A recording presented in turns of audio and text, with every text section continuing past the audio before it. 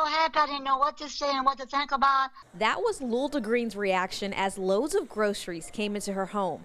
A week worth of groceries, all thanks to donations being sent to the Elderly Love Project.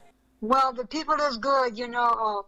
It's not everybody gonna do it, but they're doing it, and God's gonna bless them. You know, I think it's all right. You know, everybody needs something. It's kind of rough these days because it's never been like that before. Lulda's daughter, Veronica Green, says the woman who's behind the scenes is helping a group that needs it most. You know, some of the elderly, they have fixed incomes and stuff. Once that money is gone, they don't have nothing. They don't really have nothing to get groceries with. Miss Anita is an angel. Anita Thomas is on her second round of delivering groceries and has been able to collect nearly $7,000 to go beyond just food.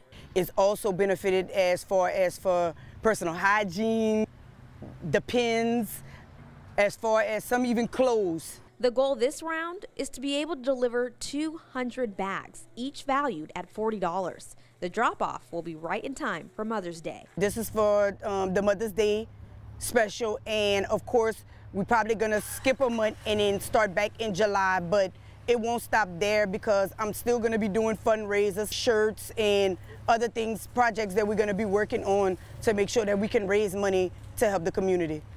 Reporting in Lafayette, I'm Brianna Aldrich, KATC TV3.